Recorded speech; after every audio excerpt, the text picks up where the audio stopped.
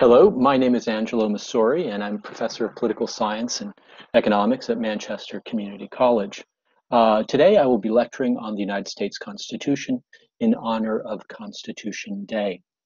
As some of you may know, September 1787, is the birthday of the Constitution. That was the day on which the framers of the Constitution, the 39 men who endured the summer in Philadelphia, that was the day in which they basically signed their names to the Constitution and approved it. The Constitutional Convention occurred in Philadelphia in the summer of 1787, and by September 17th, they had finished their work and they had completed the United States Constitution. Now, the way it was supposed to work is they wrote the Constitution in Philadelphia, then they sent it to the states for ratification. Okay, there were 13 states, and the 13 states had to agree to this Constitution that had been written by representatives of the people in Philadelphia in the summer of 1787. Okay, now I want you to understand that this Constitution was really a revolutionary document. If you think about it, we're talking about 1787. This is the 18th century. At the time, all over the world, governments were monarchies. Okay, there were very few, there were no democracies in the world at the time. The United States was the first modern democracy to be established in the Western world. And this is really quite a feat. The Constitution has many flaws, there's no doubt about that. But it was an earnest effort to create a democratic constitution in a country that has, a complicated history and in some senses a tragic history. We have to keep in mind, and it's true, that at the end of the day, the United States is based on theft of land and theft. Settlers from Europe came here and they took land away from Native Americans by force, and there's no doubt about that. And on top of that, they also brought in slaves from Africa, people who had been kidnapped, forced onto ships, and brought to North America. Some actually ended up in South America too, and were forced into slavery. Okay, and these are two sad, tragic parts of American history that we really can't ignore. But we did write a constitution in the summer of 1787 that has endured for over 200 years, a constitution that has changed over time and that has been made better through the efforts of human beings. And I think it's important to understand that this document, whatever its flaws, and we'll go through it, I'll show you some of the flaws of the document. We have been able to improve it. We have been able to make it more democratic. We have been able to provide greater protection for the rights of minorities. We have been able to abolish slavery, and we have been able to transcend our tragic legacy in many ways. I mean, again, we haven't done a perfect job, but we have tried, and in some respects we've succeeded, although we have a long way to go, and there's no doubt about that. Anyway, let me go back. First off, I want you to look at the beginning of the Constitution, the preamble, the first words. It starts out with, "We, the people of the United States, in order to form a more perfect union, establish justice, ensure domestic tranquility, provide for the common defense, promote the general welfare, and secure the blessings of liberty to ourselves and our posterity, do ordain and establish this Constitution for the United States of America." The first three words are, "We, the people." This is very important. This Constitution is based upon the will of the people, and no other government in the world at the time could make such a claim. Okay, this is a constitution that reflects what the people want. Most countries were governed by monarchs, kings, queens, who had absolute power. Okay, and these were governments that were not based on popular consent. Okay, the U.S. Constitution is based on popular consent. It is an agreement, it's a constitution, it's a document to which the people have agreed. Now, the other thing you want to understand here, which is important, is this constitution was heavily influenced by the thinking of the Enlightenment. The Enlightenment was a very important period in European history. It starts in the mid-1600s and goes through to the end of the 1700s, to the end of the 18th century. It is a period of extraordinary progress in science, progress in philosophy, progress in literature, music. It's very important in the evolution of Western Europe, but also of the world, because the fruits of the Enlightenment have benefited people all over the world. We have the emergence of physics, Isaac Newton, for example, mathematics, Leibniz, philosophy, Immanuel Kant, and also political philosophy, philosophers like John Locke, philosophers like Jean-Jacques Rousseau. And again, these philosophers played a major role in creating the modern world in which we live today. Now, what I want you to understand here is the Constitution embodies the Enlightenment ideals, the ideals of the Enlightenment, and for the idea of the Constitution that influence the Constitution. One of them is this idea of the social contract, this idea that people who are going to live together in a community come together and decide what kinds of rules they are going to live by. Okay, and that's what the Constitution is. It's a social contract made up of people who were going to live in this society. Okay, they set the rules and they said, okay, these are the rules according to which we will live. And the idea of the social contract goes back to John Locke in his important work, The Second Treatise of Government. Okay, again, it's a very important piece of, a very important part of political philosophy in the 18th century. It was like the end of the 17th century, early 18th century. Okay. Now, another idea that's important that comes from the Enlightenment comes from the famous French political philosopher Montesquieu. Montesquieu came up with this idea of separation of power. What do we mean by separation of power?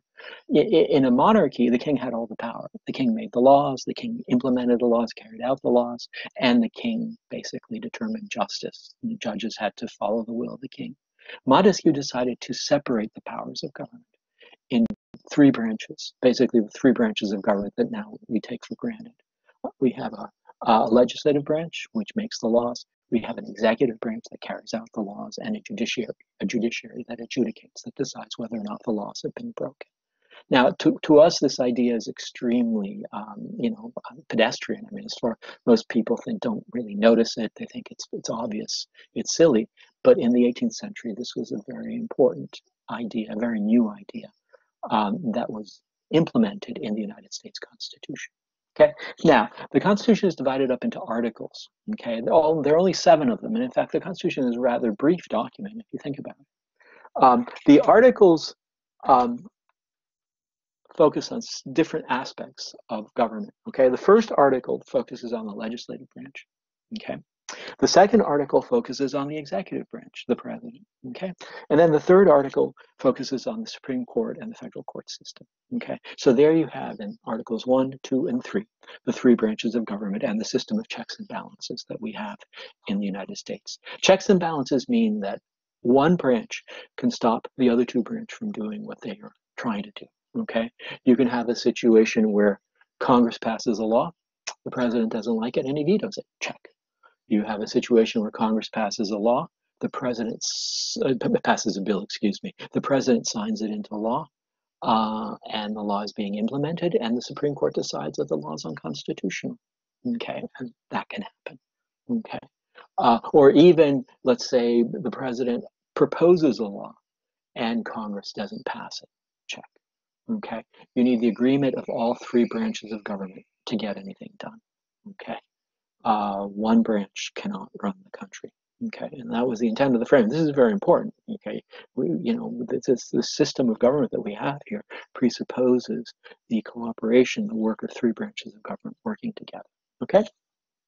Now, as I was saying, we start out with Article 1: all legislative powers, herein granted, shall be vested in a Congress of the United States, which shall consist of a Senate and a House of Representatives. And there it is. That's the United States Congress. Article 1 is all about Congress. Article 1 is also the longest article in the Constitution. Okay, and it focuses on the organization of Congress and the powers of Congress. The first thing that you have to understand is the House of Representatives. Well, it starts out members in the House of Representatives have 2-year terms. Okay, so they're basically on a very tight leash. Every 2 years, all the members of the House of Representatives are up for re-election if they intend to stay. Okay, at the moment, it was set by law in 1913. We have 435 members of the House. Okay, each state, okay, has a number of representatives. For example, Connecticut has 5 representatives in the House. The small Vermont has 1. Montana has 1. California is the state with the largest population in the United States, and California has 53 representatives in the U.S. House of Representatives. Okay, and so that's representation of population. Important here is if you're going to have representation based on population, you have to know the population of the country, and the Constitution does say that we must have a census. We have to have a census in order to count the population so we can distribute representatives among the states. And again, it says, representatives and direct taxes shall be apportioned among the several states, which may be included within this union according to their respective numbers, which shall be determined by adding to the whole number of free persons, okay, including those bound to service for a term of years, and excluding Indians not taxed, 3/5 of all other persons, okay?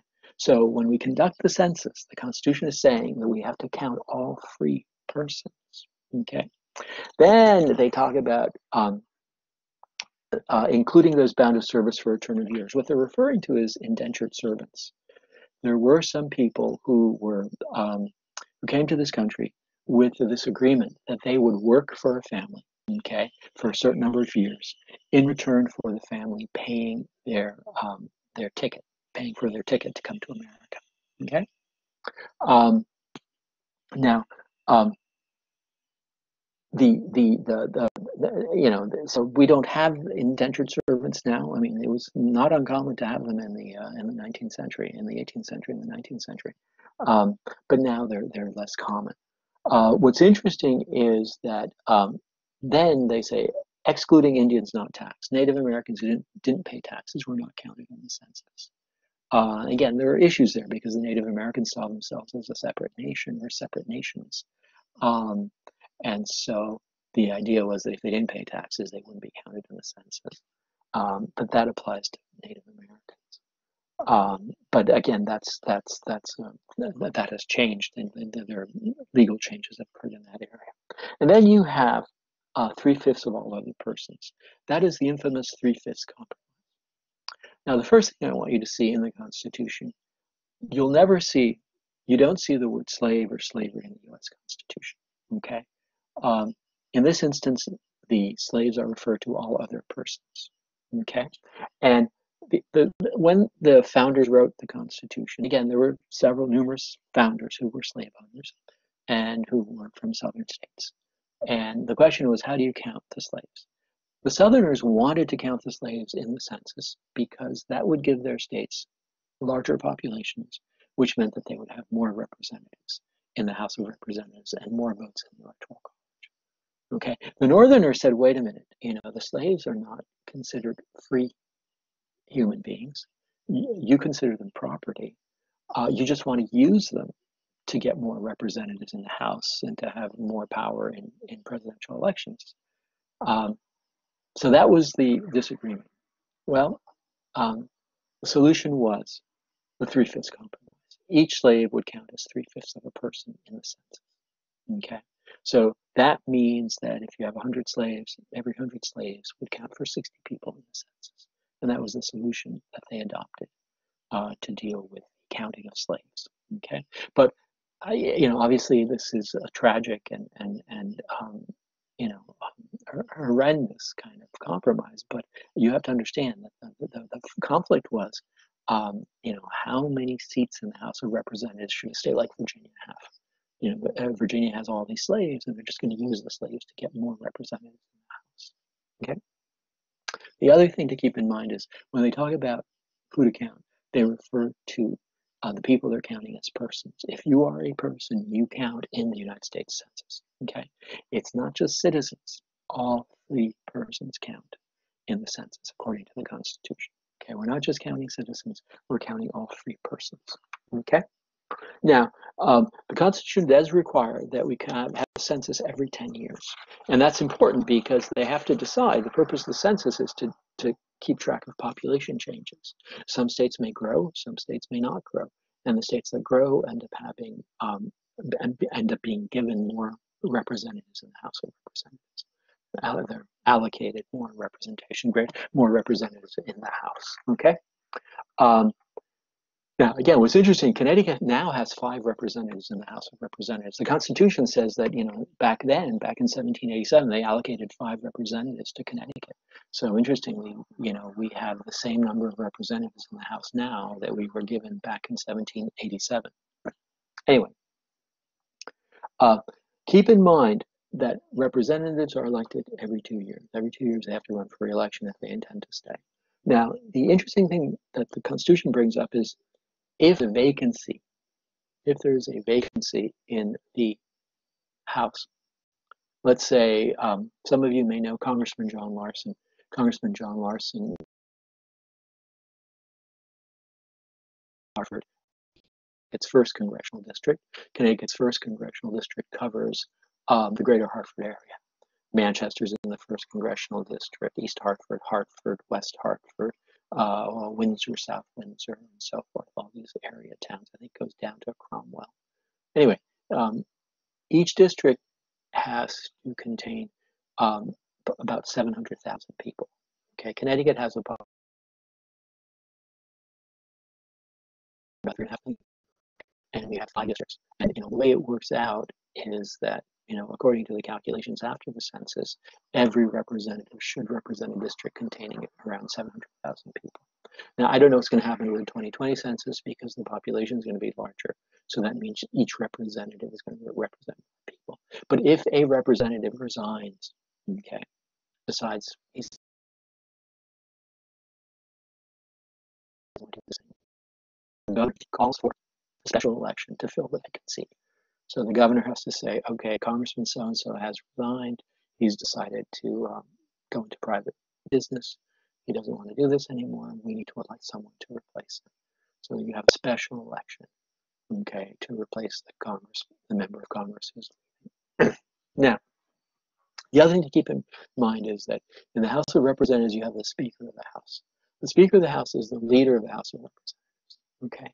And the Speaker of the House belongs to the majority party, okay? Currently, the Speaker of the House is Representative Nancy Pelosi, okay? And she's also second in line for the presidency. If something were to happen to the president and the vice president, the Speaker of the House becomes president of the United States. Okay, it's an important position because the Speaker of the House is responsible for effectively running the House of Representatives. Okay, in the House of Representatives, the majority party has a lot of power. Okay, they set the agenda, they decide what bills they're going to consider, and they basically run the committees. So the majority party is quite consequential in the House of Representatives. Now we go to the Senate. Things in the Senate are a little bit different. Okay, we have 2 senators per state. Okay, now this is part of what is called the Connecticut Compromise. Okay, at the Constitutional Convention, there was a conflict between the small states and the larger states. The larger states wanted representation based on population because that way they would get more representatives. Okay, and they would be able to, to have greater influence. The smaller states said, wait a minute, if we have representation based on population, we're always going to be outnumbered because we just don't have enough people. We don't have enough representatives. Okay, so what do we do? Some people refer to it as the Great Compromise. It's also called the Connecticut Compromise because it was proposed, one of the people who proposed it was Roger Sherman, the delegate from Connecticut. The Great Compromise says we're going to have a bicameral Congress. In other words, a Congress with 2 chambers, a House and a Senate. In the House of Representatives, we have representation based on population. In the Senate, we have fixed representation, 2 senators per state. Okay? Now, the senators have 6-year terms. Okay? And what's interesting, too, many people don't realize is originally senators were elected by, okay? Senators were elected by the state legislatures. They were not directly elected by the people. Okay? Now, because of the 17th Amendment that was adopted in 1913, okay, senators are elected by the people of each state. Okay, Connecticut has 2 senators, Senator Richard Blumenthal and Senator Chris Murphy. Okay, Senator Blumenthal was elected first in 2010, okay, and then he was reelected in 2016, and he's up for reelection in 2022, right? Senators have 6-year terms. Senator Murphy, on the other hand, was elected in 2012. He was reelected in 2018, and he's in office until 2024, when he would have to run for reelection. Okay. Now, the way the senators are organized, the senators are divided up into three classes: class 1, class 2, and class 3. And the way that works out is that every 2 years, only 1/3 of the senators are up for reelection. Okay. So, for example, class 1 senators were the senators elected in 2012, who were up for reelection in 2018, okay, and are in office till 2024. And Senator Murphy is a class 1 senator. The class 2 senators were elected in 2014, and their terms end in 2020, so they're up for reelection this year, okay, 2020. Okay, the majority leader in the Senate, Senator Mitch McConnell, is a class 2 senator, and he's up for reelection this year. Okay, class 3 senators were elected in 2016.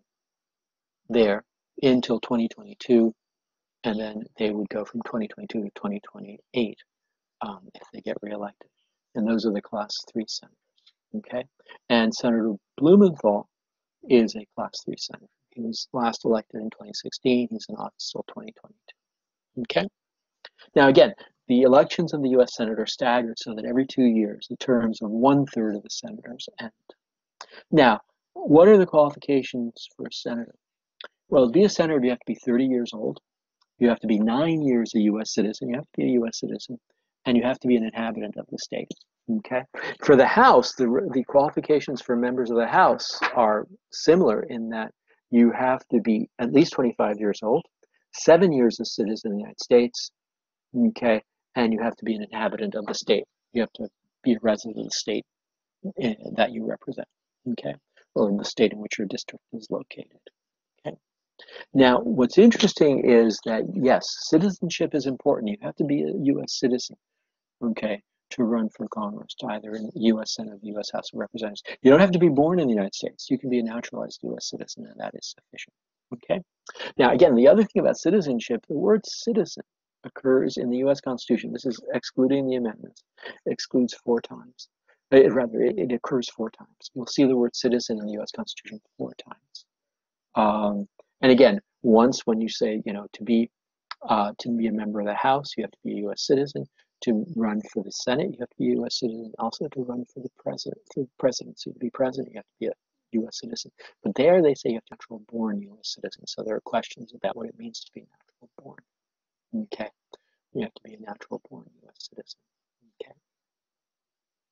Okay. Anyway, so this is the organization of Congress. Now, one of the things I want you to see here about Congress is Congress has different powers. Okay, Congress is allocated different powers by the U.S. Constitution. And what are these powers? Well, first off,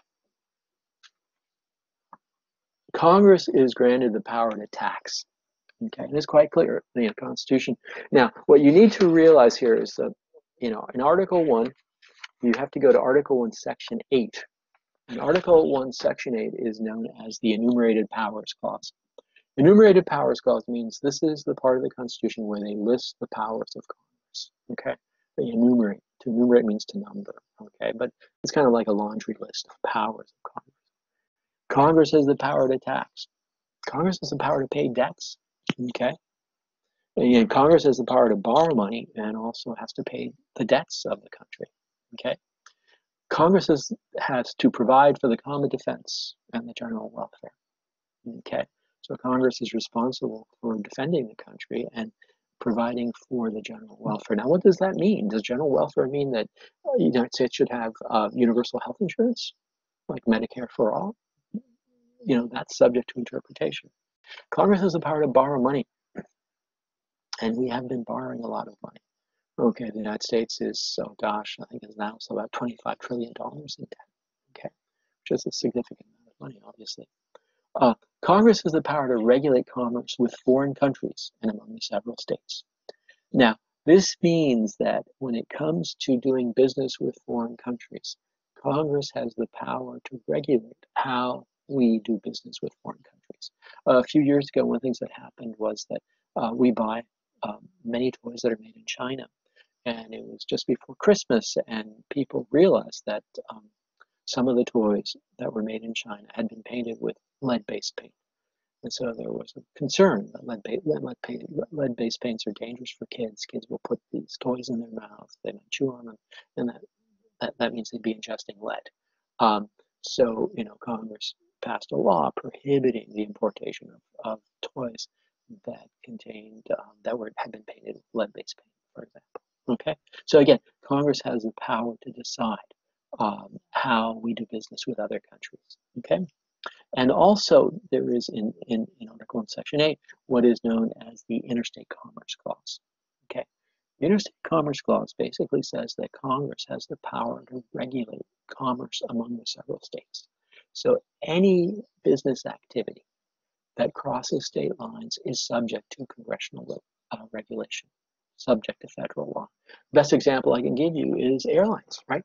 If you go to Bradley International Airport and you get on an airplane, okay, the airlines are regulated by federal law.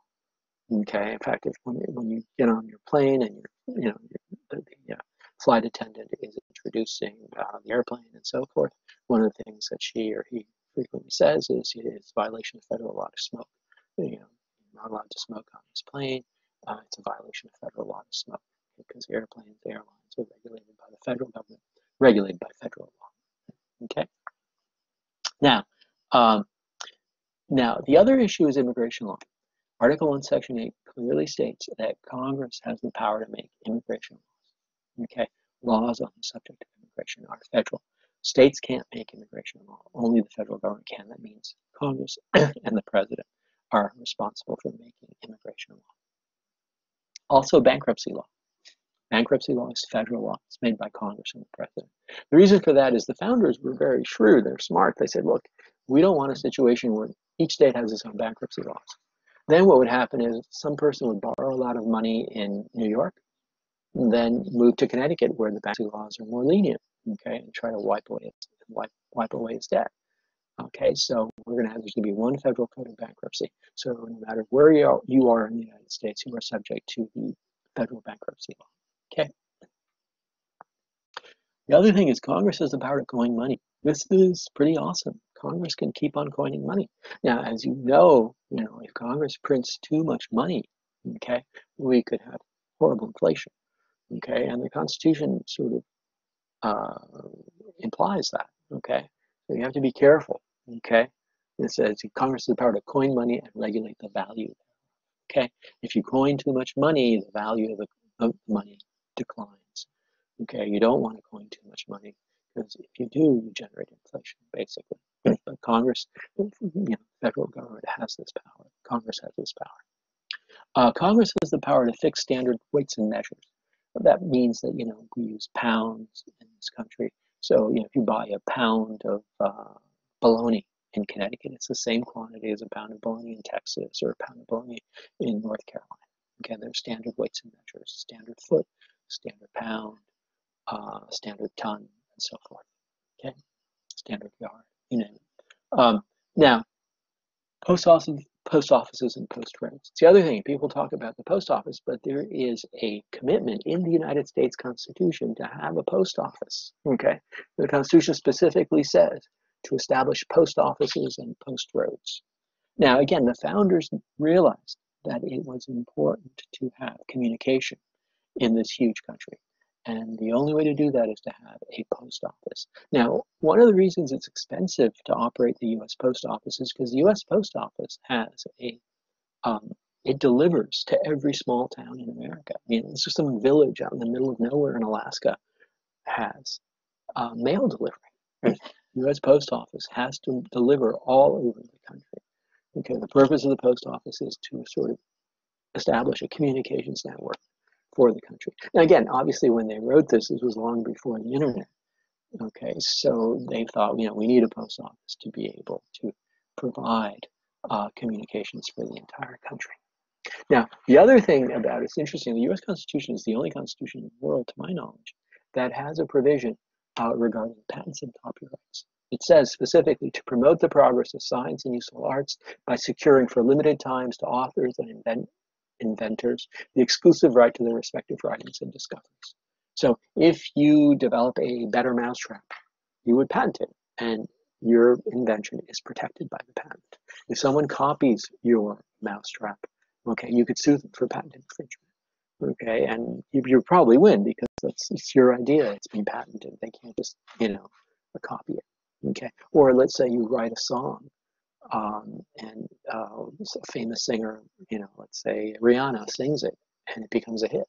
You could say, I wrote the song. I mean, you owe me money. You owe me royalties because I wrote the song. Okay, and the song is I copyright it. Okay, if you write a book, you copyright it. If you write a song, you copyright it, and it is my intellectual property. It's my creation, so to speak, and this is protected under the U.S. Constitution. Okay. Also, Congress has the power to create federal courts below the U.S. Supreme Court. The U.S. Supreme Court is the highest court in the land, but Congress could create lower courts. If it wanted to, it could create a federal court for medical malpractice claims, for example. It could do that. Okay, the Constitution leaves that possibility open. Okay. Congress has the power to pursue and punish pirates. Okay, when they wrote the Constitution, piracy was a big problem. They were worried about pirates who would attack American vessels and steal their cargo. So they committed, in the Constitution, they committed the government, Congress, to pursue pirates and to stop piracy. Okay. Now, the other thing you keep in mind, this is very important. At the end of the day, Congress has the power to declare war. If you remember anything from this lecture, please let it be that. Okay. The power to declare war is an awesome power. The framers realized that you cannot give the president this power. You do not want to give one person, the president of the United States, the power to declare war. And that's why Congress was given the power to declare war. Okay, Congress has the power to declare war. Okay, the House and the Senate have to vote on a declaration of war. Now, what's interesting is the last time the United States declared war was World War II. Since then, we have been involved in numerous military conflicts without a declaration of war. What's been happening is, and I'm not sure what the founders would think about this, what's been happening now is that the president, because he's considered the commander-in-chief of the military, can order U.S. troops to Iraq or to Afghanistan. And, without a declaration of war. I mean, the war in Vietnam was fought without a declaration of war. Numerous conflicts in the Persian Gulf were fought without official declarations of war. Okay. And there's a question here. I mean, that's one of the problems that you want to think about when you think about the Constitution is that what's been happening to the distribution of power. Even though we're supposed to have three co-equal branches of government, the legislative branch, the executive branch, and the Supreme Court, the president has become more and more powerful. Okay, the president is becoming more and more powerful, and I'm not sure that's what the framers intended, but it's something that you might want to think about. Okay, now. Congress has an obligation to provide and maintain a Navy. Okay. They also have the obligation to make rules for the government and regulation of land and naval forces. That means Congress is supposed to make the rules under which the military operates. So the regulations that govern the U.S. military are supposed to be made by the U.S. Congress. Okay. And the other thing, there is an interesting paragraph here in Article Section 8 that you need to be aware of. Congress has the power to provide for calling for the militia to execute the laws of the Union, suppress insurrections, and repel invasions. If there is a rebellion, let's say, I don't know, in Boston or in Chicago, okay, Congress has the power to send U.S. military, okay, to enforce federal law, suppress insurrection. Insurrection is a rebellion, to put down the rebellion, and repel invasions. So, there are some people who say, we need, the Second Amendment protects our right to bear arms because if the government becomes tyrannical, we can overthrow the government with our arms. Well, the problem with that is that Congress has the power to suppress insurrections. If you have an insurrection with the aim of overthrowing the government has the authority under the U.S. Constitution to put down this rebellion. Congress has the power to send in federal troops to put down the rebellion. And, this seems to be something that a lot of people don't realize, but this is, true. You got to be careful with this. when they wrote the Constitution, they were writing a body of laws that would establish a government. Okay, they were interested in a government that would maintain peace and stability. They did not want revolutions to occur. Okay, now I realize Thomas Jefferson said, from time to time, the tree of liberty has to be watered with the blood of revolution, or something to that effect. But Thomas Jefferson was not one of the framers of the Constitution. He was not in Philadelphia in the summer of 1787. Okay. Anyway, the other issue that comes up is that Congress has a lot of power in governing the military, because it says to provide for organizing, arming, and disciplining the militia, and for governing such part of them as may be employed in the service of the United States, reserving to the states respectively the appointment of the officers and the authority of training of the militia according to the discipline prescribed by Congress. Congress, I think, I don't think the founders wanted the president to have too much control over the military, because they were worried that if the president had too much control of the military, he could use the military, okay, to stay in power and to oppress the people. That's what, when the founders looked at Great Britain, they saw a king who had unlimited power and who used the military, the British Army, to maintain its power. And this idea of one person, one leader, in this case a king, being able to control the military and having the military sort of loyal to him leads to tyranny. It leads to one person having an extraordinary amount of political power. And that's why all the language about regulating the military occurs in Article 1. This is a power granted to Congress, okay, not to the president. Okay, now the other issue that comes up here is at the end of this Article 1, Section 8, there is what constitutional law scholars call the necessary and proper clause. And this clause basically says that Congress has the power to make all laws which shall be necessary and proper for carrying into execution the foregoing powers. In other words, Congress has the power to make all laws that are necessary and proper in order for it to carry out its powers. Now, you could argue this is a huge clause, okay? It's a huge loophole. I mean, this gives Congress a great deal of power, okay? Anyway, now the other issue that comes up is in Section 9, which is, I think, important, and I want to make sure people realize it. In Section 9, the Constitution talks about limits on the powers of Congress. In other words, what Congress may not do, okay? And that paragraph, which many Americans, I'm afraid, are not aware of, starts out, the migration or importation of such persons as any of the states now existing shall think proper to admit shall not be prohibited by the Congress prior to the year 1808, but a tax or duty may be imposed on such importation not exceeding $10 for each person. What does that mean? What that means is that Congress may, okay, after 1808, not before, but after 1808, Congress may restrict or prohibit the importation of slaves, which is in fact what happened. In 1808, the importation of slaves was prohibited. So what they said is, we're not abolishing slavery. Okay, slavery continued to exist in the United States in 1808 until 1865, but okay, it was prohibited to bring more slaves into the country. Okay, the importation of slaves was prohibited after 1808. Okay. So, this was, the founders were making steps towards the abolition of slavery. I think there were some founders who thought that slavery was an abomination, that slavery was just not right, and that slavery should be abolished. But if they wrote a constitution that included the abolition of slavery from the very beginning, 1787, that constitution would never have been ratified. The southern states would not have gone along with it, and we would not have the Union. We would not have had the United States of America. Okay? Now, the other thing that comes up here is there are a couple of things in Section 9 that you should be aware of.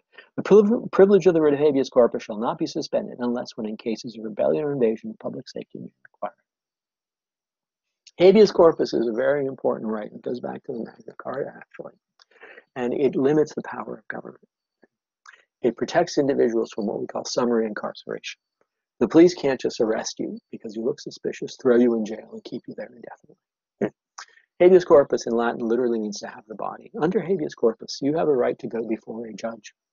And the police officer has to explain to the judge why you've been arrested and why you're being detained.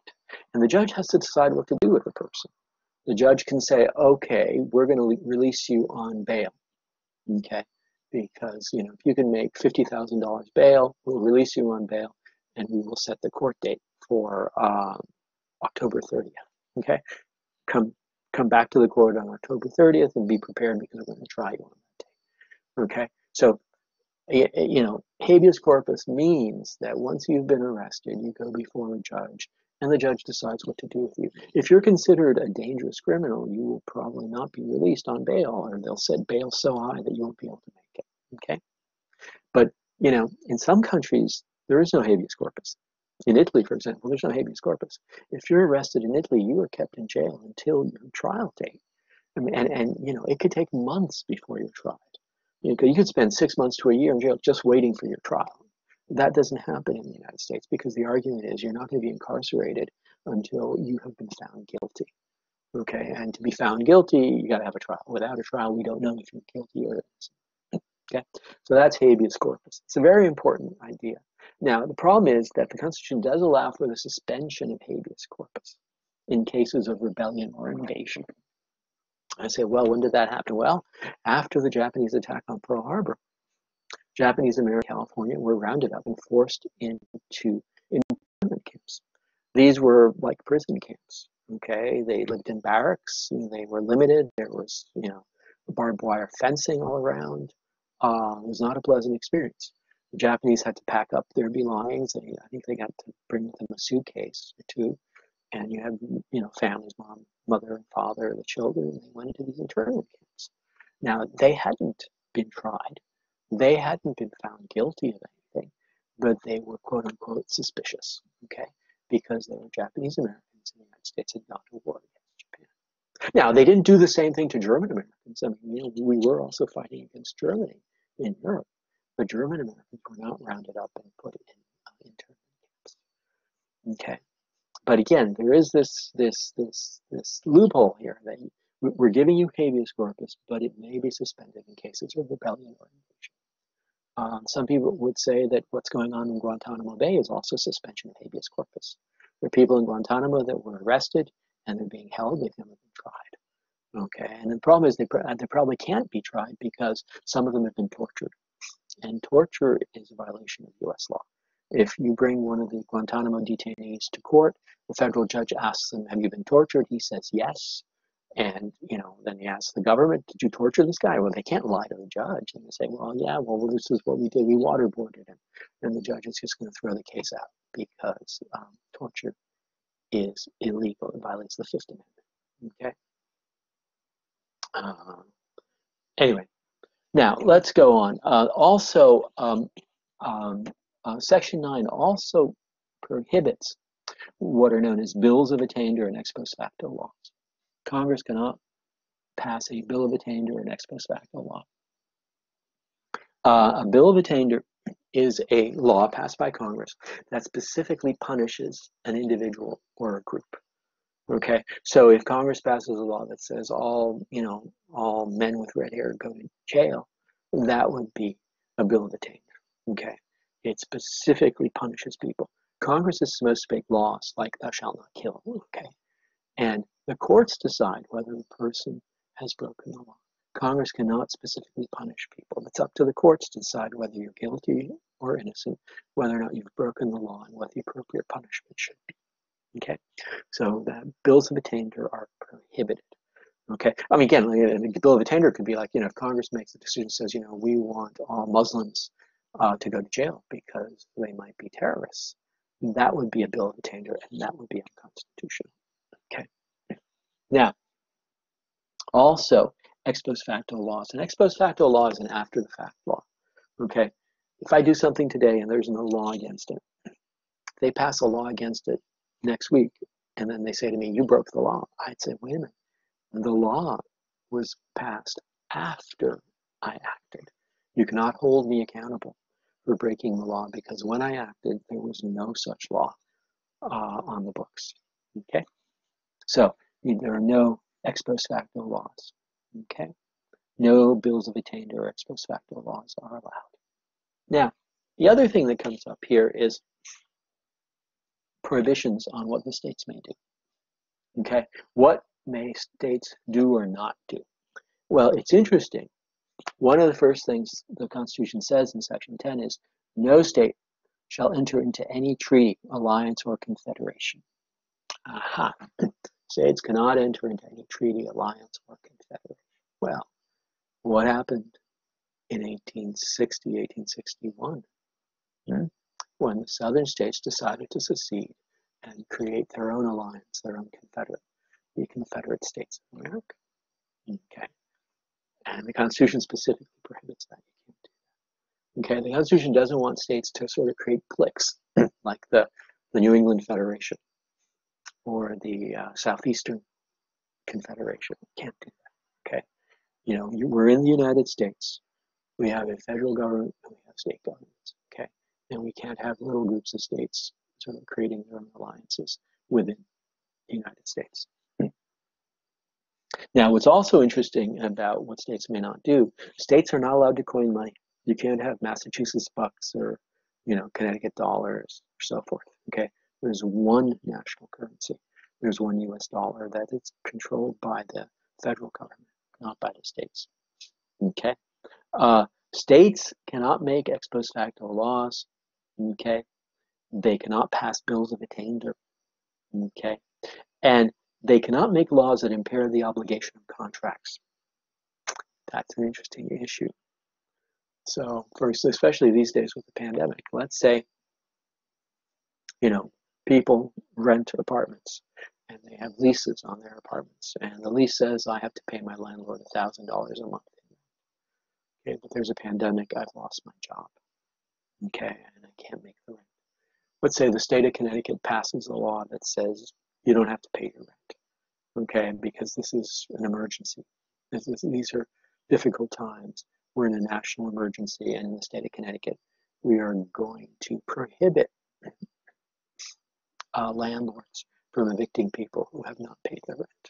Okay, so you know, you don't have to pay the rent.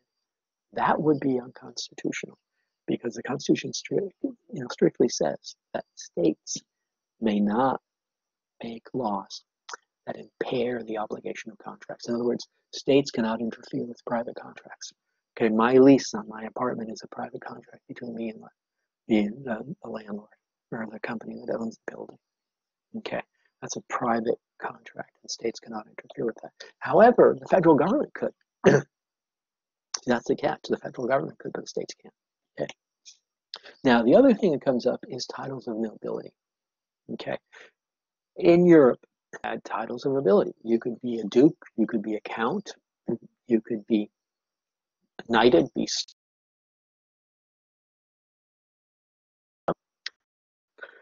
and the aristocrats had titles.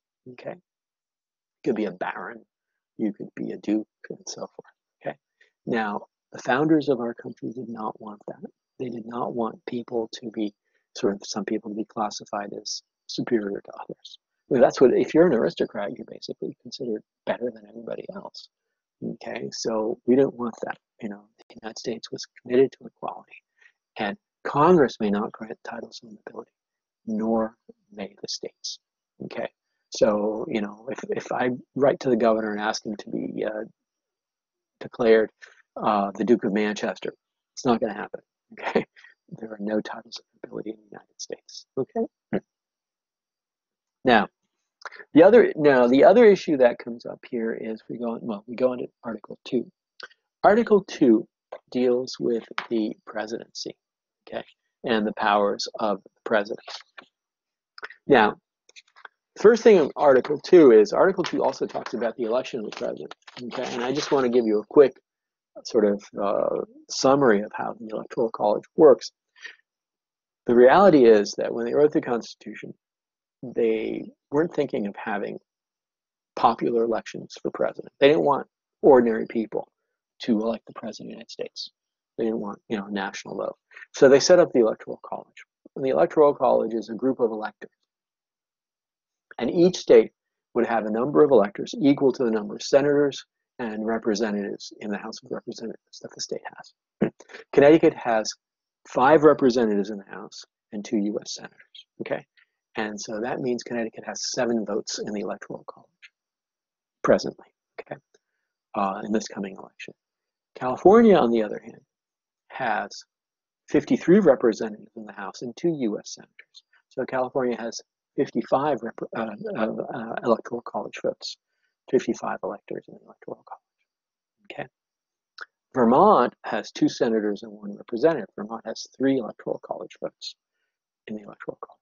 So the way it was designed originally, the electors would meet. Each state would have its electors, and the electors would vote. And they would vote for the candidates. And, you count up the Electoral College votes, and whoever receives the majority of the vote in the Electoral College becomes president of the United States. That was basically the way it's a little bit more complicated than that, but basically that's the structure they set up without a popular vote. And they were not thinking of electing the president by a popular vote. See, the people got to elect representatives in the House of Representatives. They were directly elected by the people. Senators were elected by the state legislatures, and the president was supposed to be elected by the electoral. Okay. As I said, though, the 17th Amendment in 1913, ratified in 1913, brought us the popular election of U.S. senators. So now senators are directly elected by the people. Now we have the system where we have the Electoral College, but the Electoral College is supposed to follow the popular vote. So this coming November, the people of Connecticut get to vote, okay? If Joe Biden receives the most votes in Connecticut, okay, he would receive all 7 of Connecticut's Electoral College votes. If Donald Trump receives the most votes in Connecticut, he would receive all 7 of Connecticut's Electoral College votes. It's a winner-take-all system in most states, although there are a few states, or like 2 states, that don't follow the winner-take-all system. But I won't get into that. I'm trying to present a beginner's introduction to the Constitution. So what happens is that, Florida has a significant number of Electoral College votes. I think Florida has like 29 Electoral College votes. Texas also has a significant number of Electoral College votes. There are some states that have become battleground states because that's where there's a close race, and both Trump and Biden are trying to get voters to vote for them in those states. That way they win the Electoral College electors. They get the Electoral College votes from those states, okay? Now, you say, well, how democratic is that? Well, it's not democratic. There's no doubt about that. But the framers were kind of worried. They weren't, they wanted a democracy, but they weren't willing to go all the way with democracy. They wanted a more limited democracy. They wanted a representative democracy because they were afraid that a direct democracy could lead to mob rule. Okay, so they wanted a representative democracy, and they figured that the electors would be representatives of the people who would elect a president in the name of the people, basically. So the people didn't have to vote themselves. They would have their representatives voting for them, okay? Now, again, there are a lot of problems with this. As you probably realize, in 2016, Donald Trump did not receive the most votes. Hillary Clinton actually received 3 million more votes than Donald Trump, but he won the presidency in the Electoral College. And the Electoral College basically thwarts sort of a democratic process for electing the president. And again, it's happened several times. And again, in my lifetime, it's happened twice. It happened in 2000 when George W. Bush was running against Al Gore. Al Gore got 500,000 more votes than George W. Bush, but because of the conflict in Florida, it was a very, very close election in Florida. At the end of the day, George W. Bush supposedly won Florida by 537 votes. There was never a recount in the state of Florida. Okay, the Republicans were able to stop the recount from happening. Okay, so again, in 2000 and 2016, you have two presidents elected by the Electoral College who do not win the most popular votes. Okay, in Trump's case, Clinton got 3 million more votes than he did. I mean, that's a significant difference. So the question is, should we have a democratically elected president or not?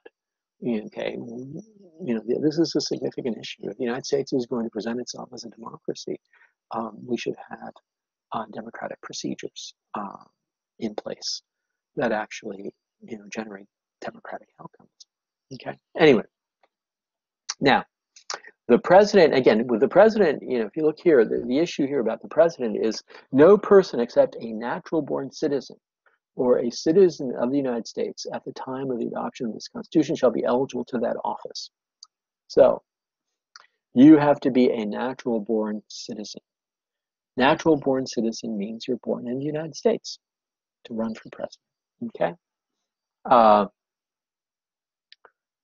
Or a citizen of the United States at the time of the adoption of this Constitution. There were some members of the I guess you could call them the elite, and they were an elite. I mean, so there were some of the so-called founding fathers who actually were not born in the United States. One of them was Alexander Hamilton. Alexander Hamilton was born in the West Indies, but he came to America, and he was very sick.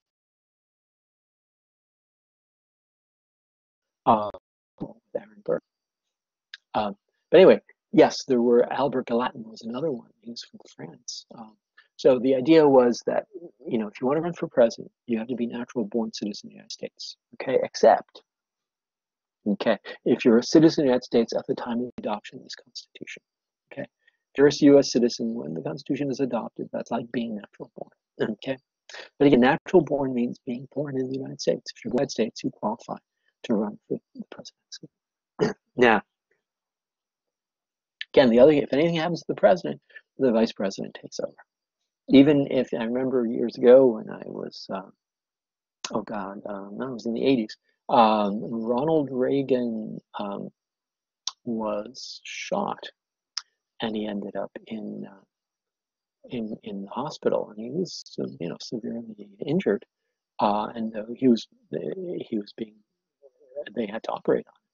And for the time that he was under general anesthesia, the Vice President of the United States took over, as president, because that's what happens if something happens to the president and he is incapacitated, the Vice President takes over. Okay.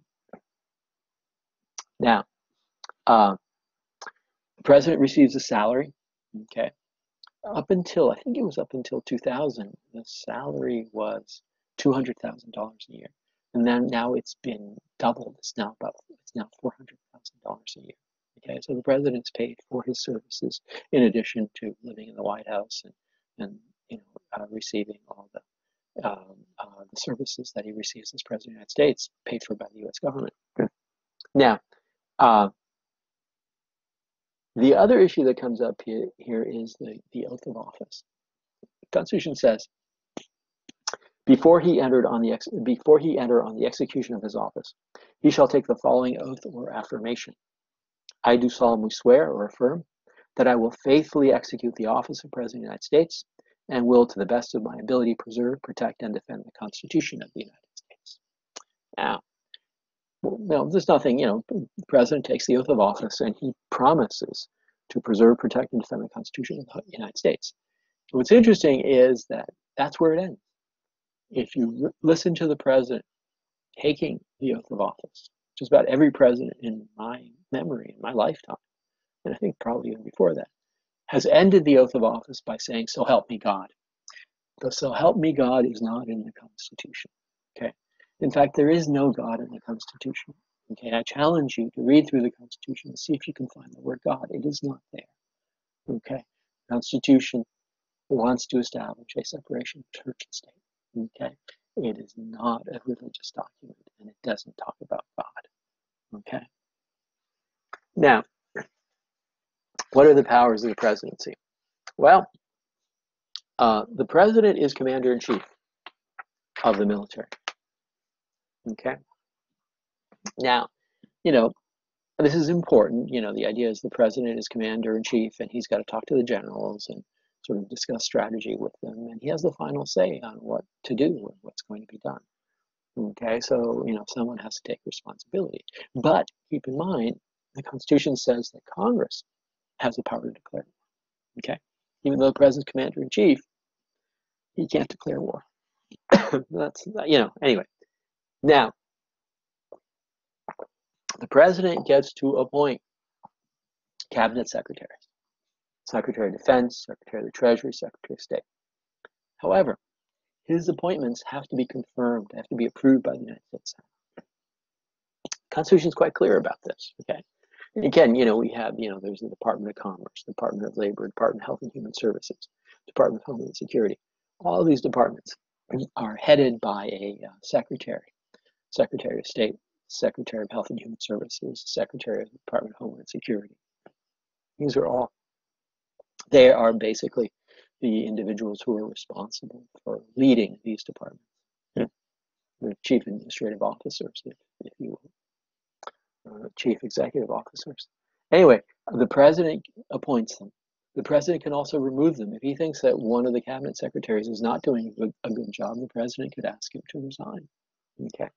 Now, what's interesting here is that the president may ask cabinet secretaries to present reports on matters concerning their departments.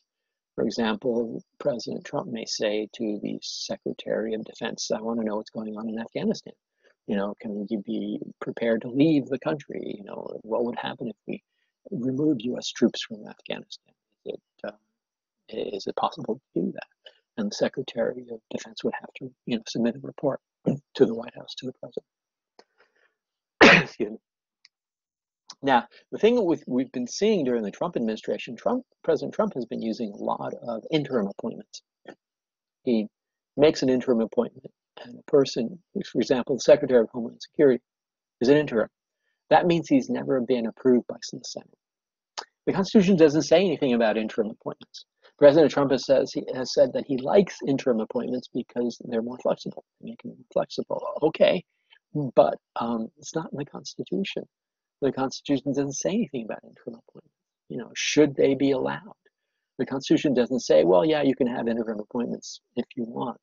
The Constitution only says that, you know, you have a cabinet, you have cabinet secretaries. The president gets to appoint his cabinet secretaries or her cabinet secretaries, but the people appointed have to be approved by the United States Senate. Okay.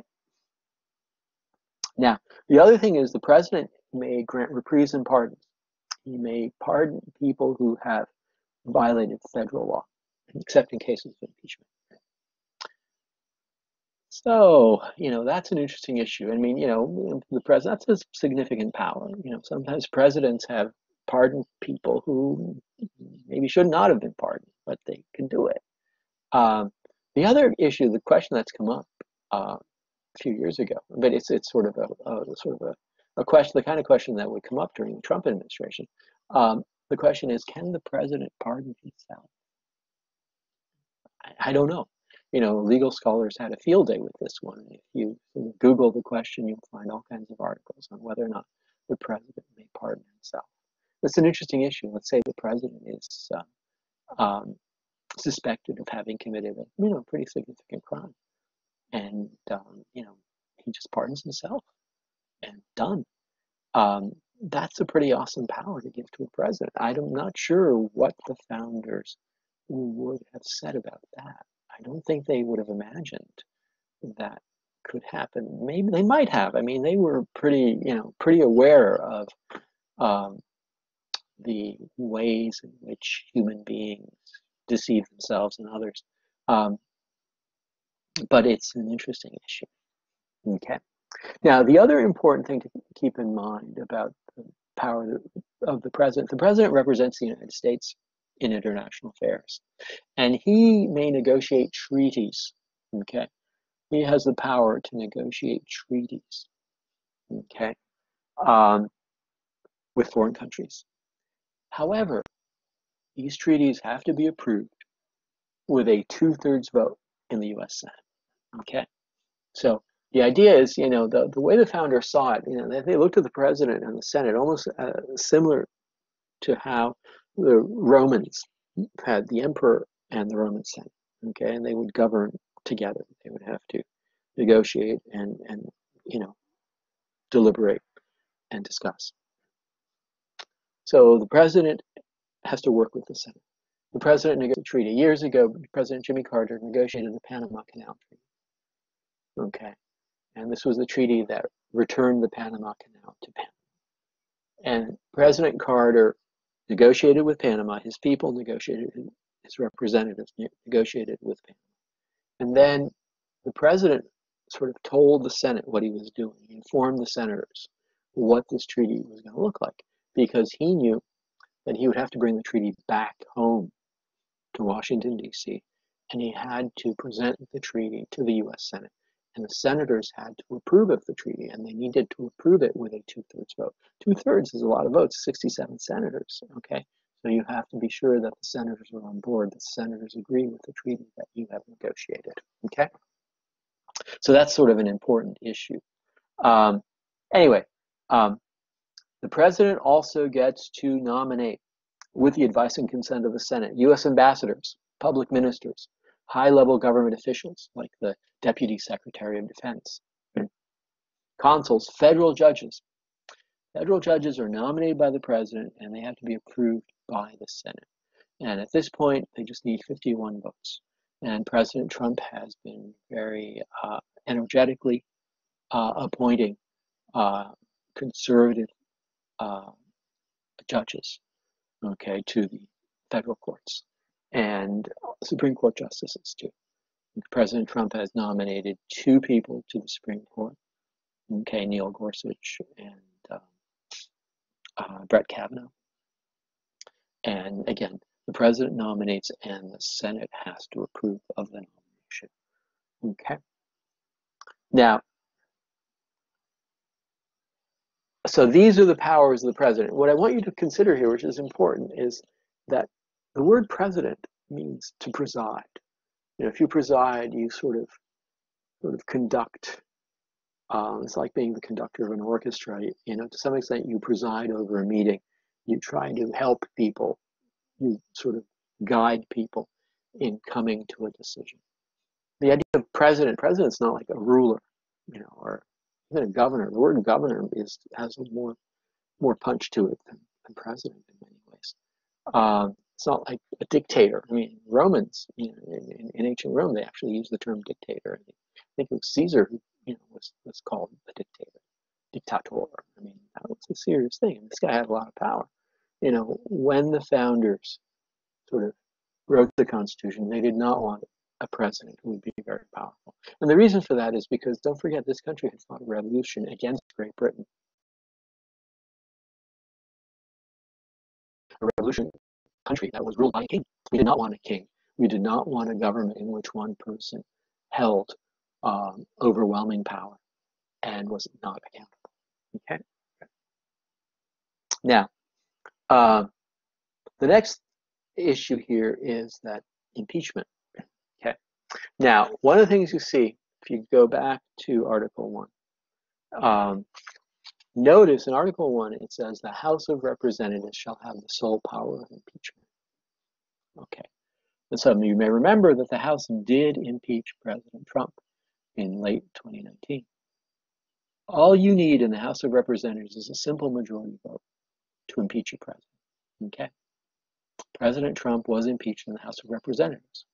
You have 435 representatives.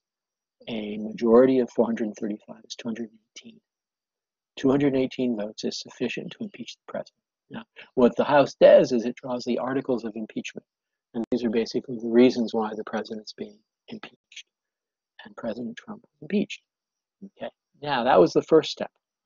Now, impeachment can be very much a political process. There may be disagreements between the House and the president. Okay. And so the House decides that the president is abusing his power and chooses to impeach him. Then the second step is the Senate trial. Okay. Impeachment goes to the Senate. Now, in the Senate, the president sends his lawyers. Okay. His lawyers are going to defend him in the Senate trial.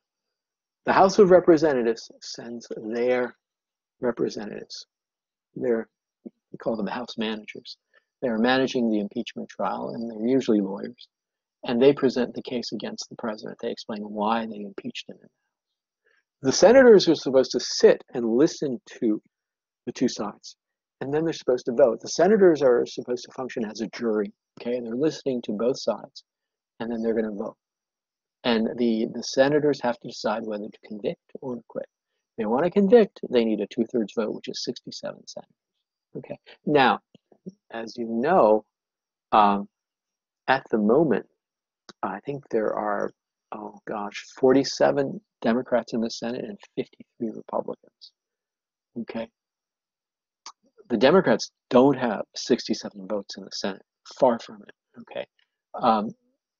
The Republicans in the Senate made it pretty clear that they were not going to convict their president. Okay. After all, Republicans are Republicans. I mean, they will defend their president. President Trump's a Republican, and the Republican senators hold the majority in the Senate. So they chose, to not accept the arguments presented by the House managers for the impeachment, for the conviction of President Trump. Okay. Now, again, some people were saying, what's the point of the House impeaching President Trump? Because, the Senate's never going to convict him. Okay. So maybe that's a cynical view, perhaps. But it turned out to be realistic because, again, there weren't 67 votes to convict the president, okay, in the impeachment trial. Okay. So that was the process. All right. Now,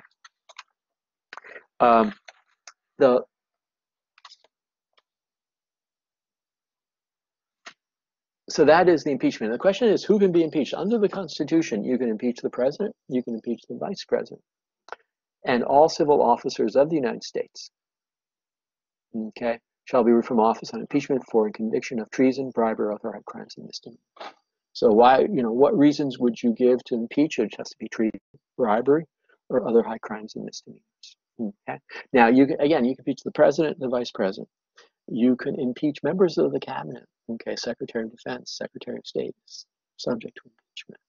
Okay, again, the House votes to impeach, and then there's the Senate trial. You can also impeach ambassadors because they're civil officers.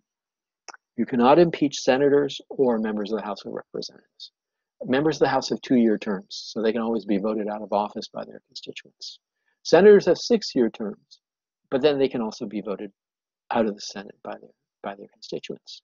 Or what's interesting is if a senator misbehaves, it is possible for the Senate to vote to expel a senator.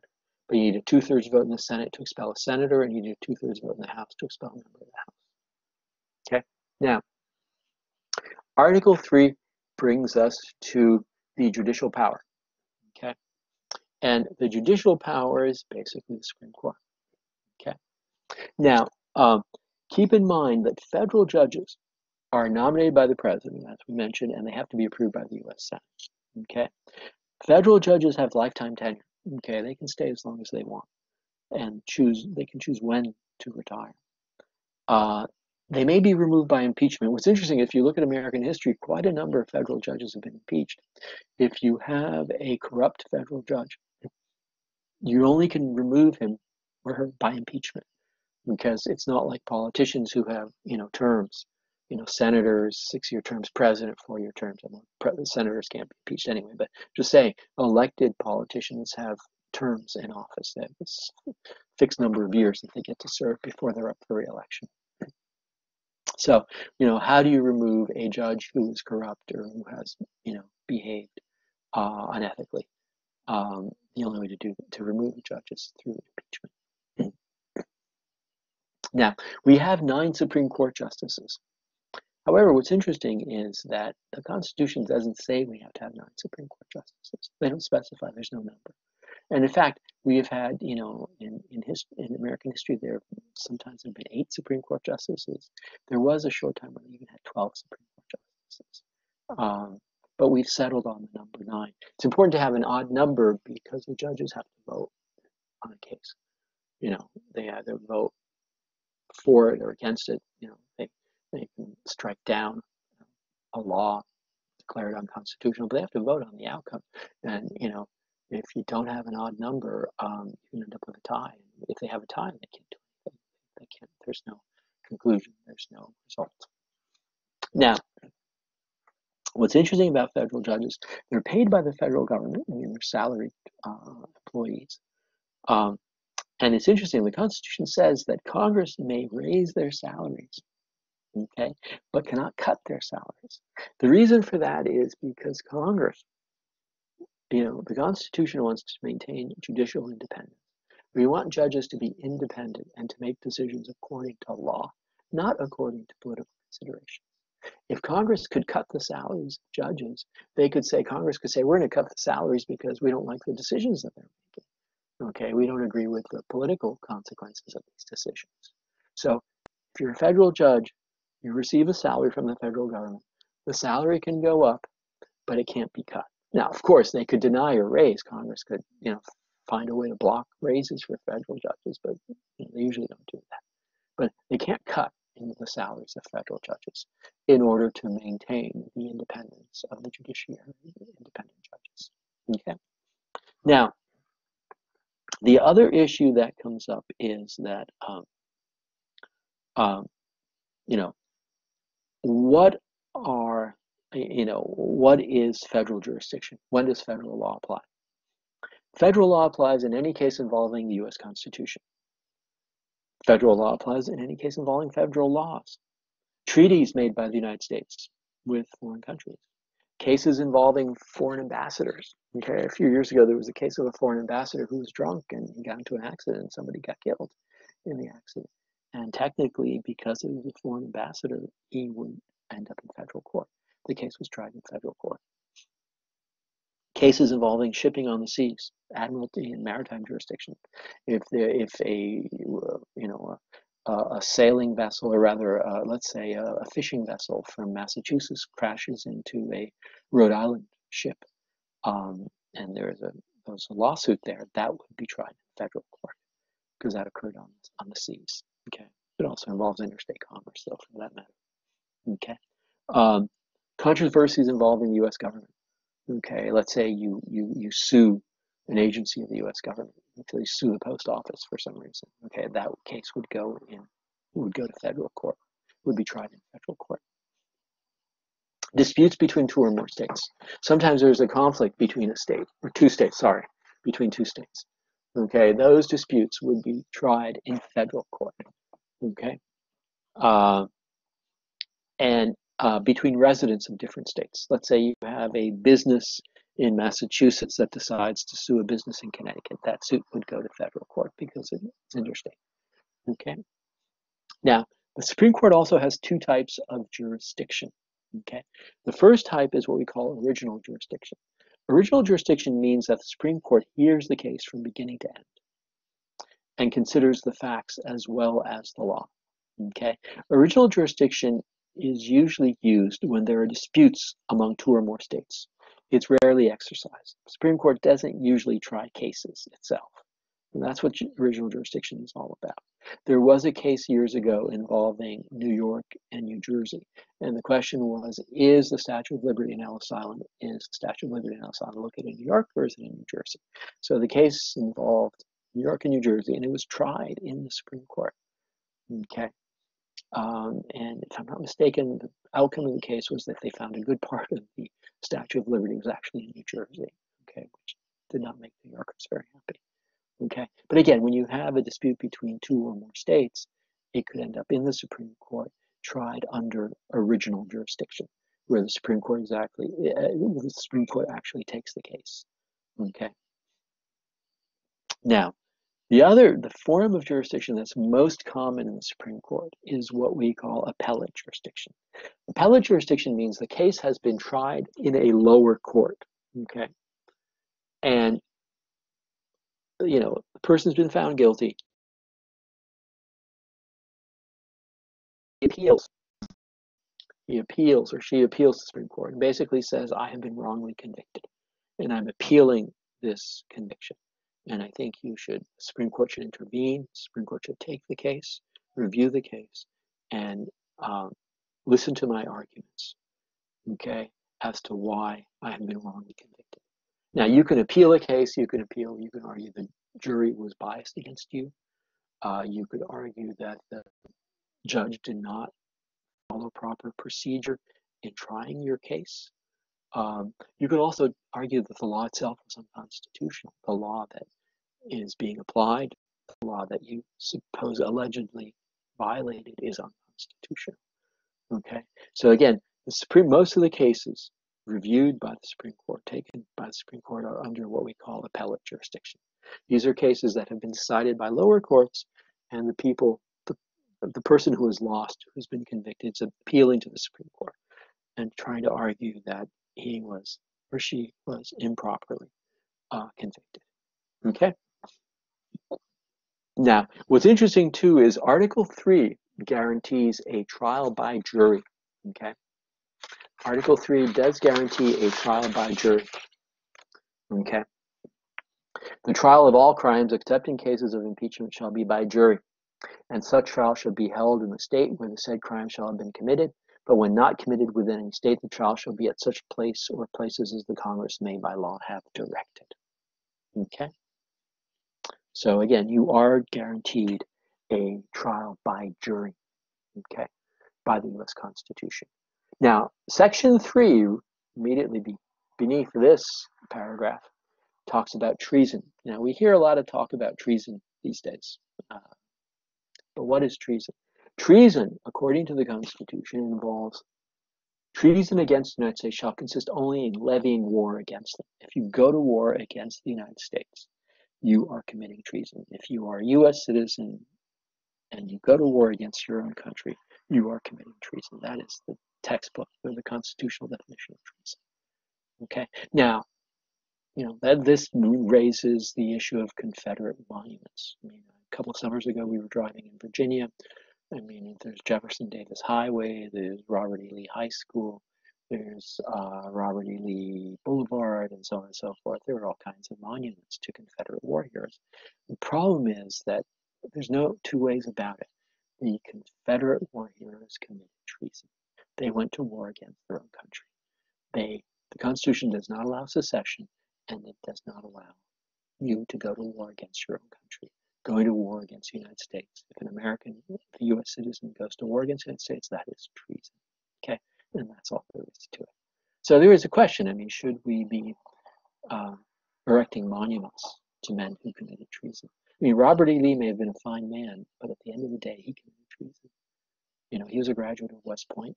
He was offered the command of the Union Army, but he turned it down because he was a Virginian and he felt, loyalty to his home state of Virginia. And he went with the Confederacy. And that meant he went to war against his own country. Okay. Now, Article 4 brings us to the full faith and credit clause. Actually, there are some other parts of it, but I'm going to just focus on the full faith and credit clause because I want to make sure you know that.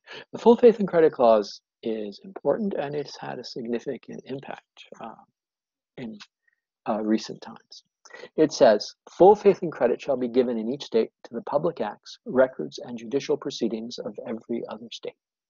And the Congress may by general laws prescribe the manner in which such acts, records, and proceedings shall be proved and the effect thereof. Again, full faith and credit shall be given in each of the public records and judicial proceedings of every other state. So each state has to give full faith and credit to the public acts, records, and judicial proceedings of every other state. So, for example, I have a Connecticut driver's license, right? And let's say I decide to drive to California. I'm driving through Illinois, I'm driving through Iowa, let's say, and I'm driving through Utah. I drive through all these states. They recognize my driver's license. I'm legally licensed to drive a car. My Connecticut driver's license is a document issued by the state of Connecticut. It's a legal document that entitles me to drive a car legally. Okay, this driver's license is going to be respected, okay, by every state in the union. And that's full faith and credit. Now, Bill and Sally get married in Connecticut. They move down to Texas because Sally gets a great new job in Texas. So they pack up and they move to Texas. Do they have to get married again in Texas? No.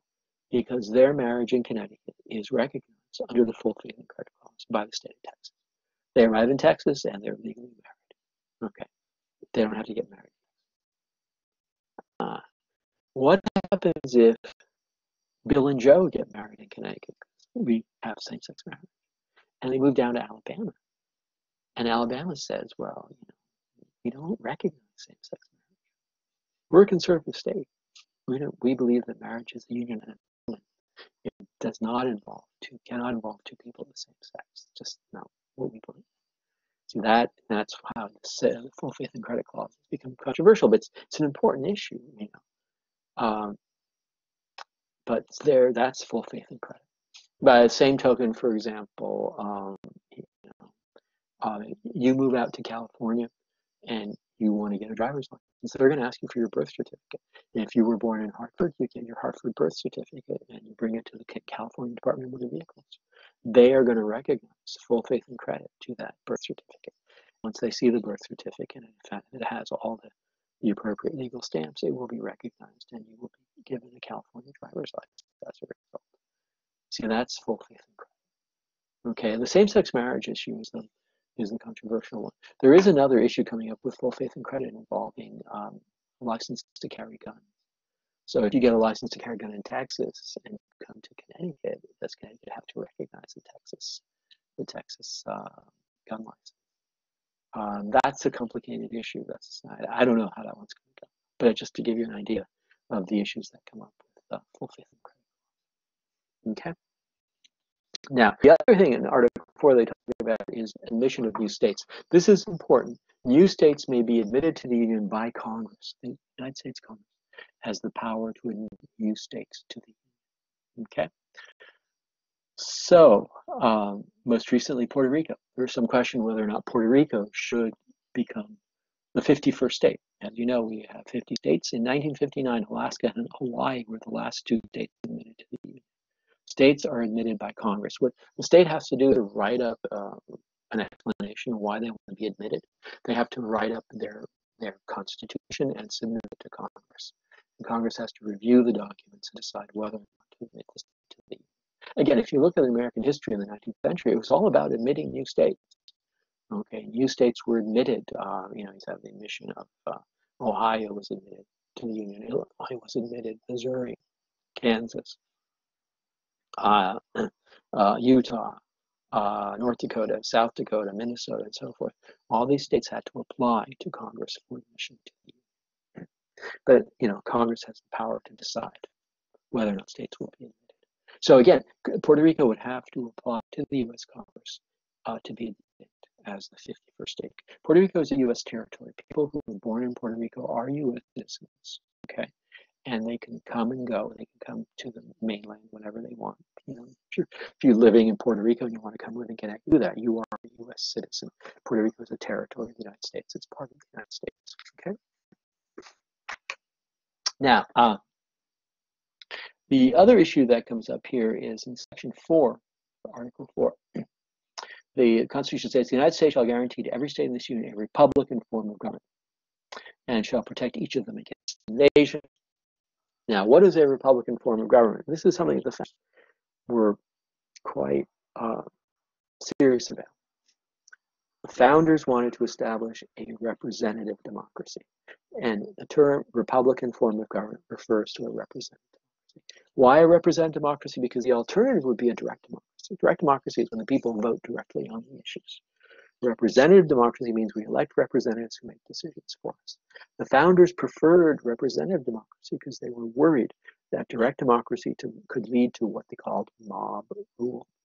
Okay, and James Madison talks about in the Federalist Number 10, talks about this. He says, look, what we need is a representative democracy because representative democracies are more stable. Elected representatives are more likely to make good decisions for the country than the people voting directly on the issues. Okay, the founders had a very dim view of direct democracy. Ironically, I think most Americans don't realize that. And if you were to do a poll of American opinion on democracy and you asked people, would you prefer representative democracy in which you elect representatives who make decisions for you to direct democracy where you vote directly on the issues, I would imagine that a majority of Americans would say we want direct democracy, we want to vote directly on issues. but it's very difficult to have direct democracy in a country as large as the United States. Technically, we've got about 200 million eligible voters in this country out of a population of 330 million. How do you get 100 million people to vote on some very complicated issues? How do how do you sort of put together the technology to facilitate this kind of mass vote, which would be necessary in a direct democracy? Now, the Constitution was made so it could be amended, it could be changed. Okay, so there is a process for amending the Constitution. Okay, and I'm going to sort of explain the most basic means of amending the Constitution. You have a proposed amendment to the Constitution. It has to pass the House and the Senate with a 2/3 vote. Okay, okay, 2/3 vote. Okay, you have to have a 2/3 vote in the House and the Senate. Once the amendment has passed with a 2/3 vote, okay, in the House and the Senate, it then goes to the states. It goes to the state legislatures, the Connecticut State Legislature, the Massachusetts State Legislature in Boston, the New York State Legislature in Albany, the California State Legislature in Sacramento, the Texas State Legislature in Austin, the Florida State Legislature in Tallahassee. Okay, but hello. Oh God, no. Hello. Sorry, there was an interruption. Anyway, the proposed amendment goes to the state legislatures, and the amendment has to be approved by 3/4 of the states. 3/4 of the states, right? 3/4 of the states is 38 states. Okay, it's 38 states. It's got to be approved by 38 states. It's very difficult to amend the Constitution. Okay, and for that reason, we only have 27 amendments added to the Constitution in 1787. Now, the founders said, look, we want to be able to change this Constitution if need be, but we don't want the Constitution to be changed for, no good reason. Okay? If you make it to change the Constitution, you're going to get a lot of amendments, and some of the amendments are not going to be very good. Okay? So you want the law, the basic law of the country, to be stable. You don't want it to change, to be amended all the time. Okay? And for that reason, the founders purposely made it difficult to amend the Constitution. Okay, but we have been able to get through some very important amendments. Okay, the Third Amendment to the Constitution, ratified in 1865. Okay, abolished slavery. Very important. At the end of the Civil War, again, it was a difficult amendment to get through, but it was passed, and slavery was abolished in 1865. In 1868, we see the ratification of the 14th Amendment. The 14th Amendment has various parts to it, but one of the most important parts is the guarantee of equal protection of the laws. Okay, the laws apply equally to everyone. Okay, everyone is guaranteed the equal protection of the laws. Okay, it's a very important because it inscribes in stone that protection, that guarantee. And again, this guarantee has been violated, but at least you have the 14th Amendment, and you can sue if your rights have been violated, if you have been treated unequally. Okay, if the equal protection of the laws have been violated in the way you've been treated. Okay, so that is the process. So the American Constitution has evolved over time, but the reason it's evolved is because the world has changed, our country has changed. The Constitution has no choice but to evolve. You can't have the same Constitution all the time. I mean, over 200, we're talking about 230 years. It's a different world now. Okay, there are just so many different issues, and you have, many more people with many more demands, with many more needs, and, in a very different world. Okay. Now, Article 6. The highlight of Article 6, I would submit, is the second paragraph. Well, the first paragraph is, but I, for the sake of time, I won't go into it. This Constitution, the laws of the United States, which shall be made in pursuance of, and all treaties made, which shall be made under the authority of the United States, shall be the supreme law of the land. The United States Constitution is the supreme law of the land. Okay, so this means that everybody has to abide by the U.S. Constitution and federal laws, laws that are made by Congress and the President. Okay, and it's the supreme law of the land. The judges in every state shall be bound thereby. State judges are bound to the United States Constitution. Anything in the Constitution or laws of any state to the contrary notwithstanding. Doesn't matter what it says in your state constitution. The U.S. Constitution comes first. See, this is what Article 6 is saying, which is very important. You've got the U.S. Constitution on top, and then you've got state constitutions. State constitutions have to be consistent with the U.S. Constitution. They cannot violate the U.S. Constitution because they will be struck down if they have any articles that violate the guarantees made by the U.S. Constitution. Those provisions will be struck down because the U.S. Constitution is a supreme law of the land. Now, again, this was a serious issue because back in 1787, some people said, wait a minute, most people identified as residents of states, okay? You were a New Yorker, you were a Virginian, okay? You were a Marylander. People's sort of understanding of themselves and of their world focused on the states. They did not have a national identity. This Constitution was creating a national government. Okay, but at the time, it was a big project because people did not have a national identity. People did not identify as citizens of the United States, as Americans. They identified with the states in which they lived. Okay. Now, the next paragraph is also important. The senators and representatives before mentioned, and the members of the several state legislatures, and all executive and judicial office, both of the United States and of the several states, shall be bound by oath or affirmation to support this Constitution. Everybody has to support this Constitution. Okay, governors of states, state legislators, state judges. Okay, members of the U.S. Congress, President of the United States, everyone. Okay, has to support the United States Constitution. And then it says, but no religious test shall be required as a qualification to any office or public trust under the United States.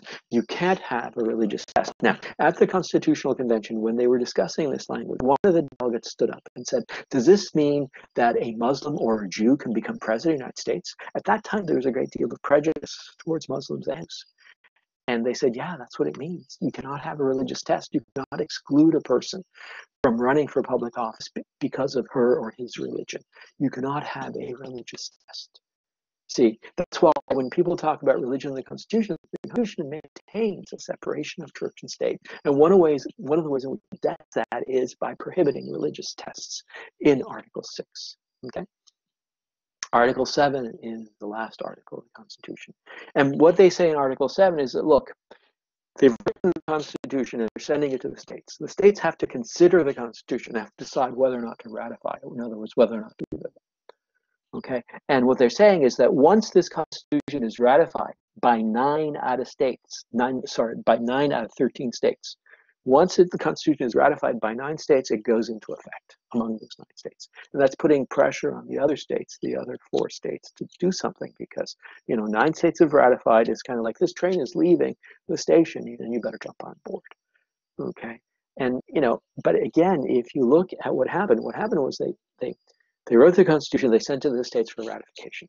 The states had to debate the Constitution, decide whether or not to ratify it. They had conventions in each state. It didn't go to the state legislatures. They had special conventions in each state to discuss the Constitution and decide whether or not they were going to ratify it. In some states, they rejected it and they had to have another convention. Okay, and in a few states, the margin of victory was very, very narrow. Okay, in New York, for example, there was a difference of only 3 votes. Okay, this Constitution was not a done deal. When it was sent out to the states, it wasn't clear that the states were going to approve of this Constitution. The issue was that this Constitution established a national government.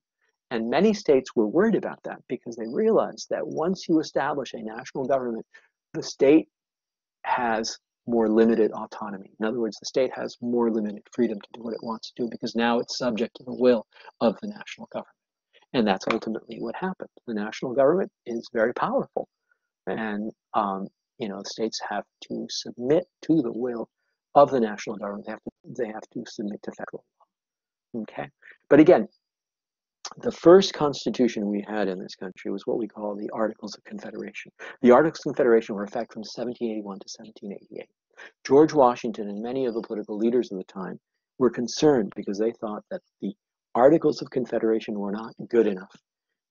Washington and others believed that this country needed a stronger national government. And that's why George Washington went to Philadelphia in the summer of 1787. Many Americans don't realize it, but George Washington presided over the Constitutional Convention. Okay, he was the guy who stood at the front of the room and guided the delegates in their deliberations on this Constitution.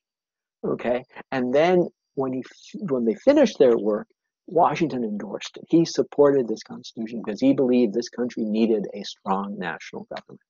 Okay, the Constitution establishes a federalist system. You have a national government and you have states, and it's a system of shared powers. But over time, I would argue that the federal government has become more powerful than the states, simply because the federal government has greater resources and has taken greater responsibility for guiding the nation.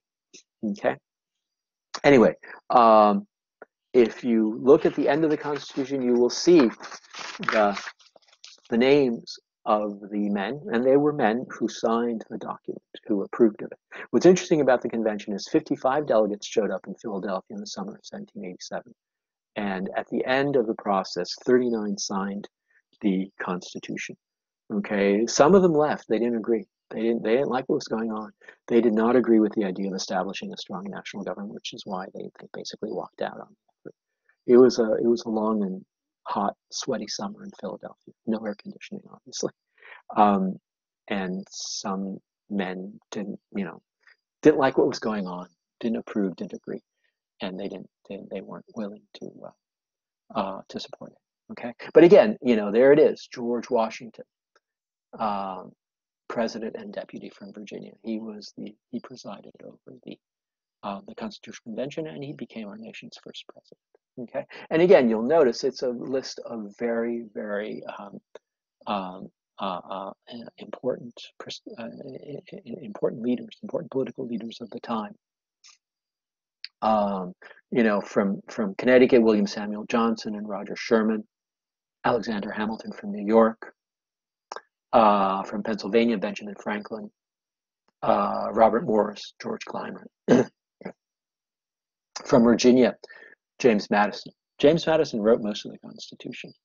Okay, he showed up early on he showed up in Philadelphia early in the summer, sort of at the end of April, and he had already written a rough draft of the Constitution, and he basically played a very important role in guiding the writing of the Constitution. So in many respects, he was a dominant figure in the writing of this Constitution. Thomas Jefferson was not president. Thomas Jefferson was ambassador to France at the time.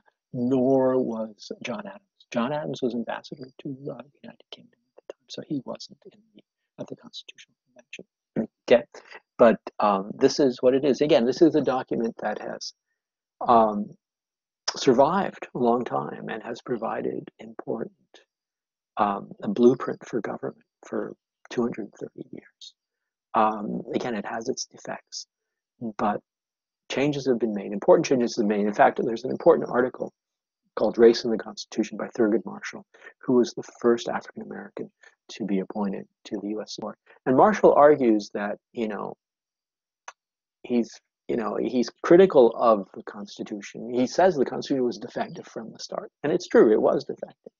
But he argues that it's the amendments that played a major role in improving the Constitution and establishing the system, the government based on freedom and based on respect for all people and freedom and equal rights.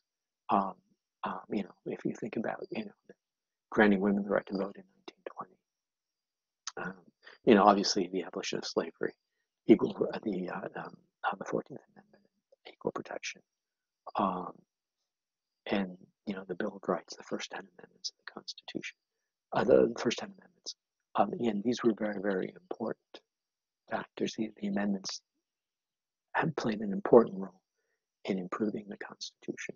But again, that's the way the world works. I mean, nothing that you write once is perfect. Okay, frequently, if you write documents, it's the collaborative process. Different people look at the document, people make changes, they propose changes, changes are made, and over time, the document evolves. And that's what's been happening with the Constitution over the past 230 years. So I think this Constitution will endure. Things will be difficult. Changes occur that cause hardship and difficulty and conflict in society. But at the same time, the Constitution provides us with a framework for dealing with problems and trying to solve these problems. So hopefully, human beings will be wise enough to use this Constitution to better the country. Okay, thank you very much. I hope I haven't bored you too much, but I tried to cover a lot of ground. There's still more that one could discuss. But thank you very much, and I wish you a joyful Constitution Day, a time to reflect on the many blessings that we as a country have